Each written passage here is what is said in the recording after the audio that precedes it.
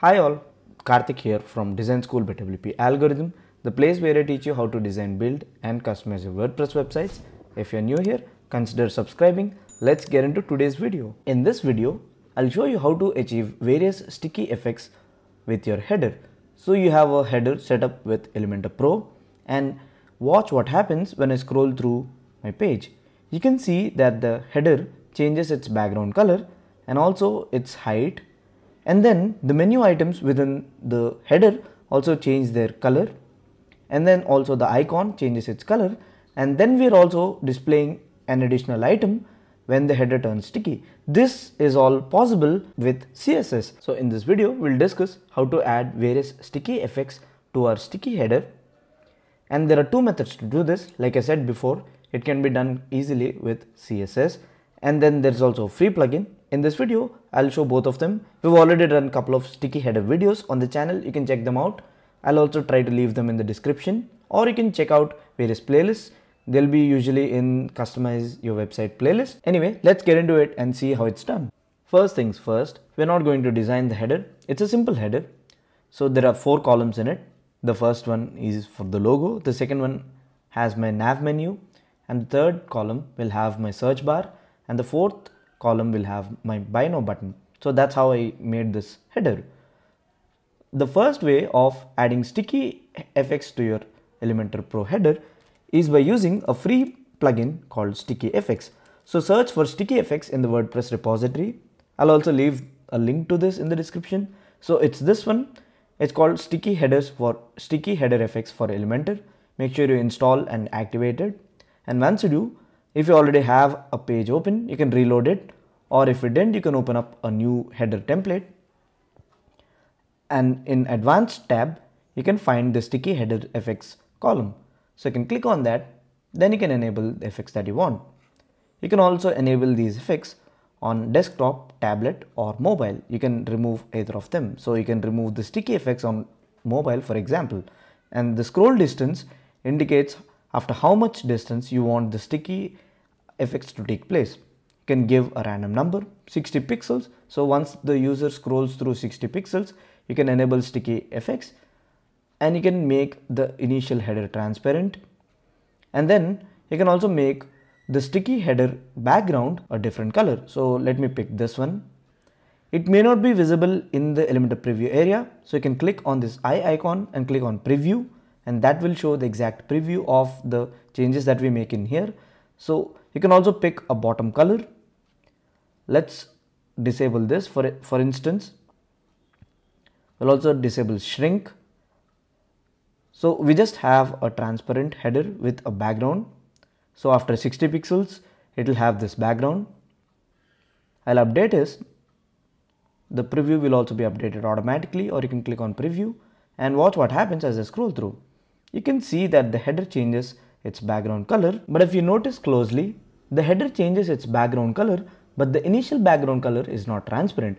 Well, that's because the setting that we made in the style tab is overriding this particular motion effects setting.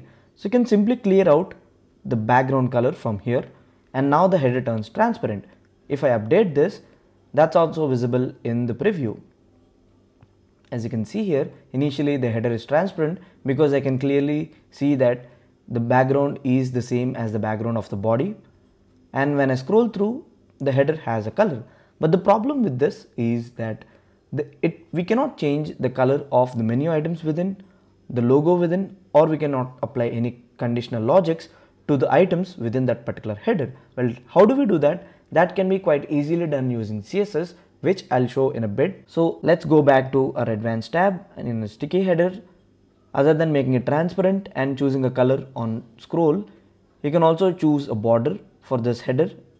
If you choose that, you can also specify a width for that particular border. It will basically appear at the bottom of your header. I don't want that. You can also shrink the header when the header turns sticky. So initially my header has a height of 90 pixels. You can see that when I go to layout tab, it has a height of 90 pixels, and using this motion effects setting, I'll just make the shrinked header height to 60 pixels, I'll also shrink the logo to 40 pixels. I don't know the initial height of the logo, but I'll just shrink it to 40 pixels. I'll update this and you can watch these effects in action.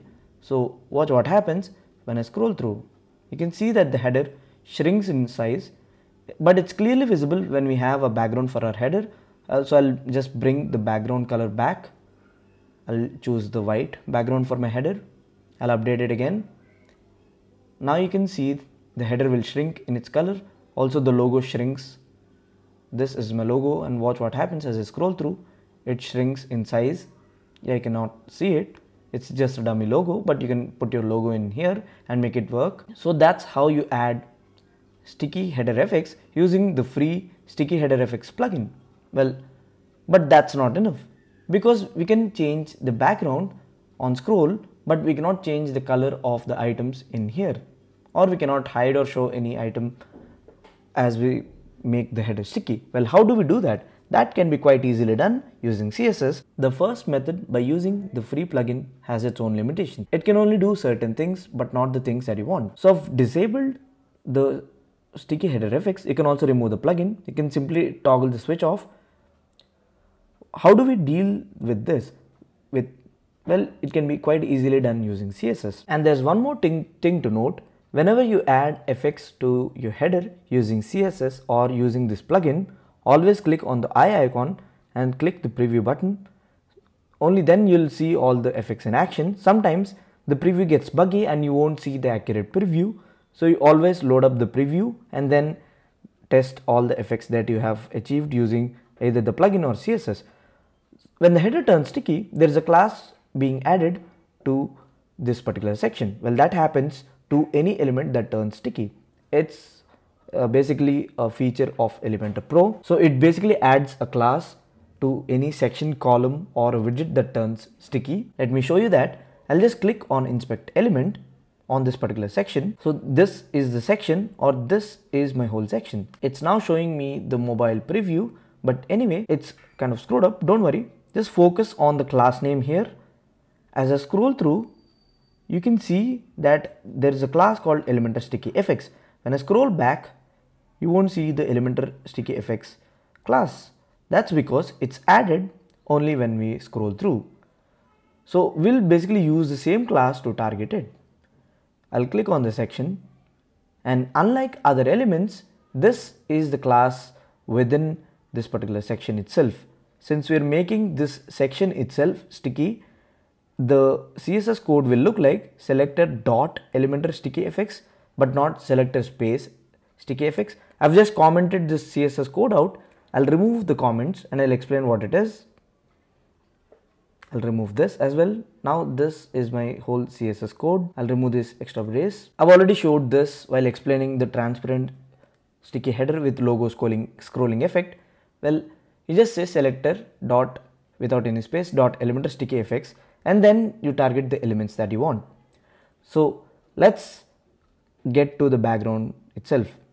So initially we don't have any background, or we'll just settle with the background that's achieved using the style tab of Elementor. So we're not saying anything. And when you say selector.elementor-sticky effects, you're basically saying when the header turns sticky, and within the flower braces, you'll include all your code. So within here, I've set a background to a particular color. Let's also remove the remaining code so that you'll understand the rest of the code better. I'll remove this code as well.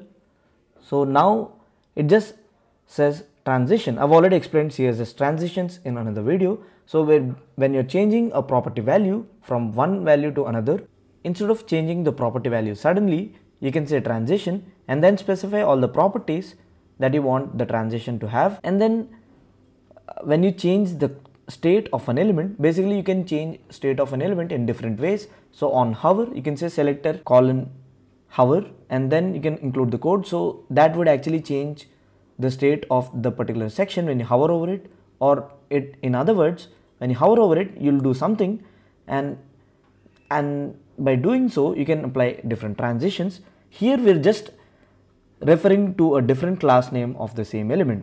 Don't worry much about it. We're basically doing a CSS transition for this particular section. So we're saying you need to change the background, and I've also set the height. If the property doesn't work properly, it's probably because an important tag is used, and at times you may have to use this important tag. If it's working without the important tag, exclamation important tag, you can remove that totally. If it's not, just add this important tag and it will surely work. Also, to make this work in motion effects, you need to have sticky turned on. It can be top or bottom. So that's when these effects will be applied. So I'll just click on update. I'll go to my preview. I'll scroll through, and you can now see that the header background changes smoothly because of the transition that we've added. I've already explained CSS transitions in another video. I'll leave a link to that, so don't worry about that.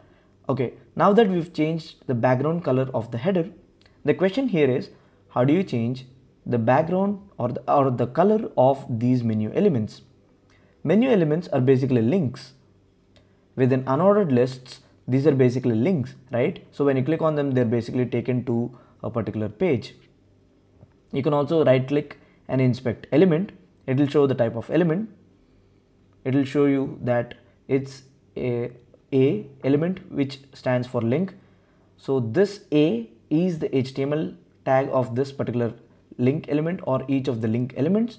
So in order to target the nav menu elements, you can simply say selector space A.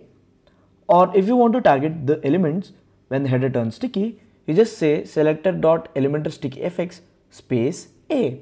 So it will target all the links within the sticky header. In other words, it's targeting the nav menu when it turns sticky, right?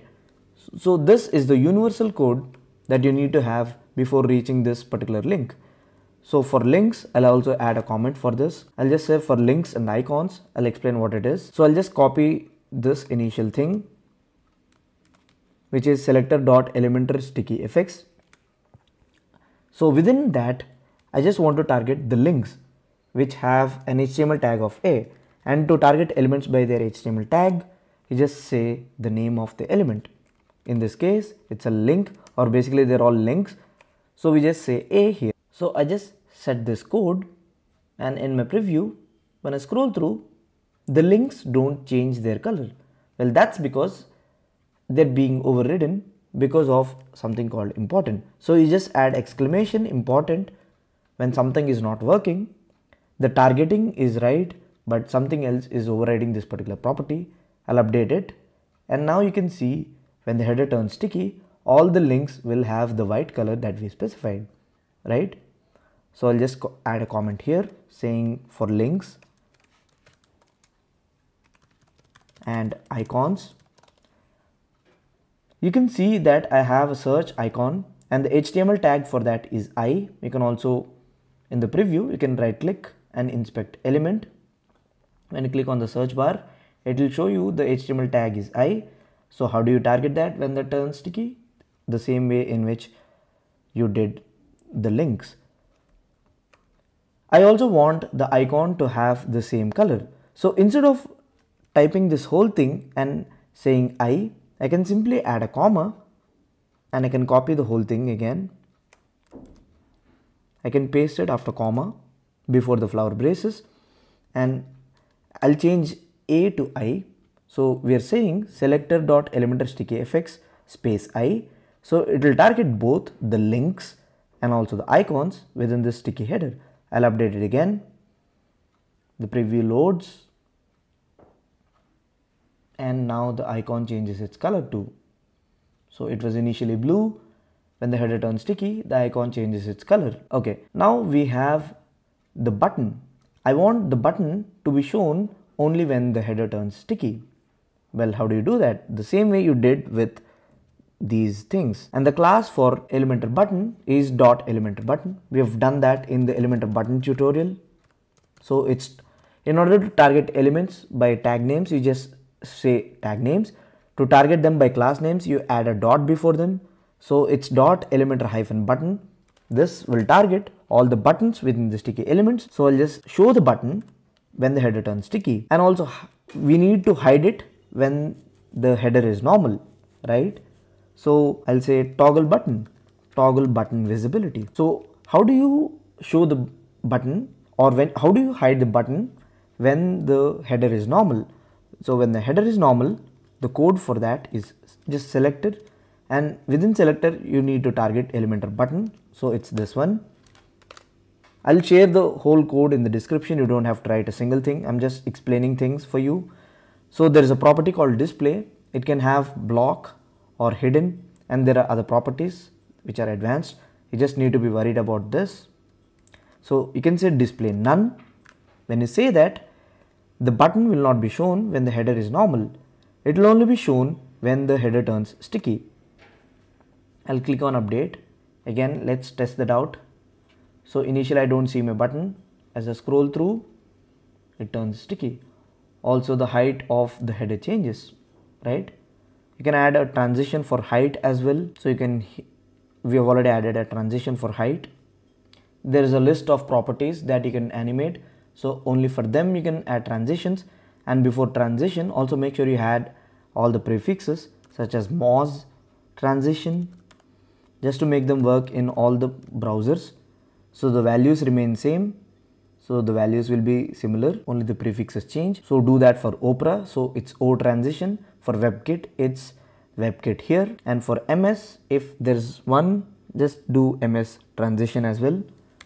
Anyway, the standard code will work with on all the latest versions or all 3 versions of major browsers. So selector, this is for changing background, right? We're changing background and transition. So this particular code is for changing background and adding transitions to all the properties. This particular code is to change the color of the links and also the icon, which is the search bar, and this is to toggle visibility of the button. So initially we'll say display none, so the button won't be visible, but when the header turns sticky, we are saying display block, and that's the reason why we see the button when the header turns sticky, right? So that's a neat way to add call to action or show call to action buttons on demand. You can also go or take a step further and also change the color of the button, or you can basically design anything.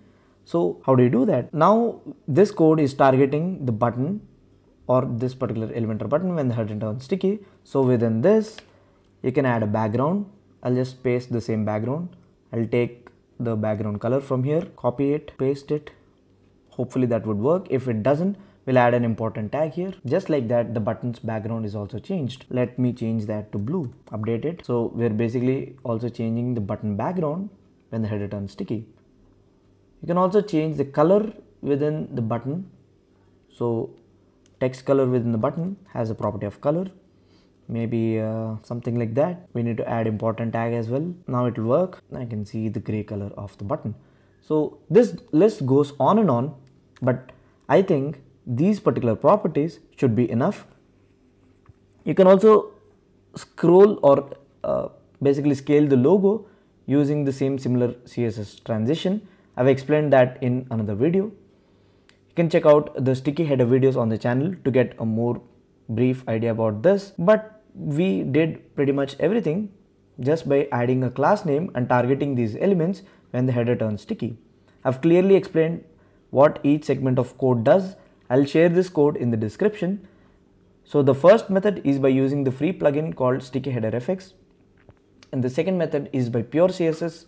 It's really fast and it's really amazing. You don't even have to install a plugin for this. And also one more thing, make sure the submenu items have a proper visible background color in sticky mode and non-sticky mode. So you must be able to see the submenu items when the header turns sticky and when it's normal. That can be adjusted in the Elementor settings. You can click on the nav menu settings of the Elementor nav menu widget, and then you can simply customize the drop down settings. So that's how you add various effects to your sticky header. You can basically also show or hide any element. It need not be Elementor button. If it's any other element than Elementor button, so usually it's a button over here. If you want to show or hide the icon, well, you do the same thing. Since we just want to show or hide the icon, you just take this code separately. I'll say a toggle icon. You first need to target the icon, and then within CSS display none. So when the header turns sticky, the icon won't be visible anymore, just like that. So you'll just show the buy now button when the header turns sticky, and when it's normal, you'll show the search bar.